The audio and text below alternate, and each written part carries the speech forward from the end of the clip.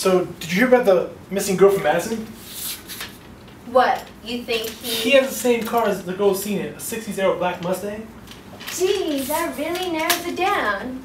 They said it was dented. His has a bashing fender. Check for yourself.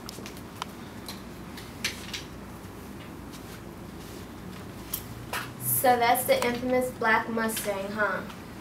Yeah. With no dent in it? What? How did he fix it so fast? Because it was never there in the first place? Sorry, Kill. No bashed in fender, just a Longhorn bumper sticker. Are you serious? They said it might be connected to some murders in Texas 2 years ago. Okay, fine. Stake out. Do you know how long Kale has lived there for?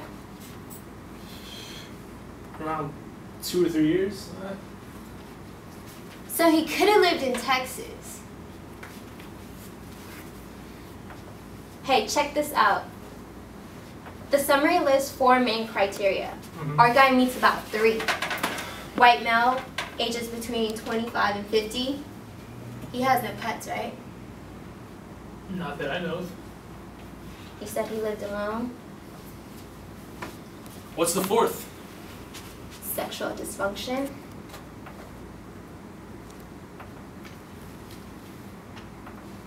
He's been gone a while.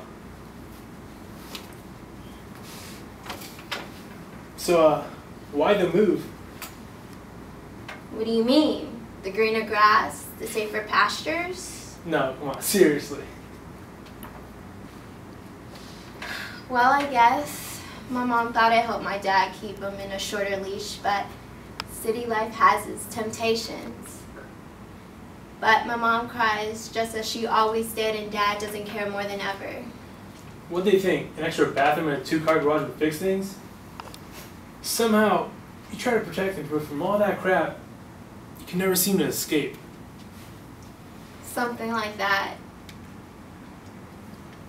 So, what are your issues, Kale? That's him!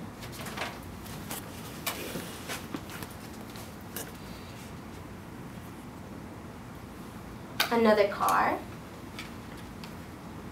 Have you seen her before? Nope. There's a club girl for you.